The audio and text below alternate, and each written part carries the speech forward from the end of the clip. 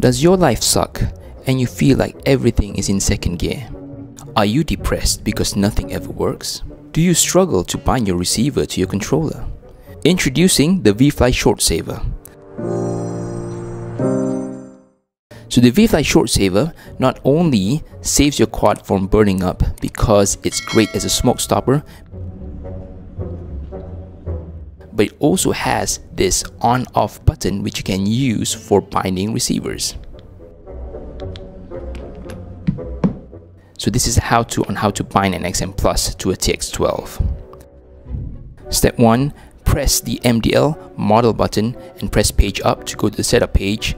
Scroll up to link type, in this case Frsky X, and choose D16 because it binds with my XM Plus. Step 2. Now connect the quad to the battery via the Vifly ShortSaver. Now access your receiver bind button. Press it gently with a screwdriver. Gently. And then with the bind button continually press the Vifly on button. The quad will turn on and the receiver will go into bind mode.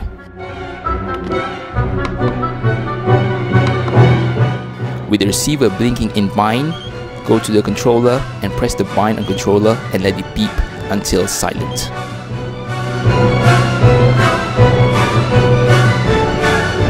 Turn off the quad and reboot. The green LED on the receiver should indicate your receiver is now bound to the controller. You see the green LED? That is in bound mode, and our work is done.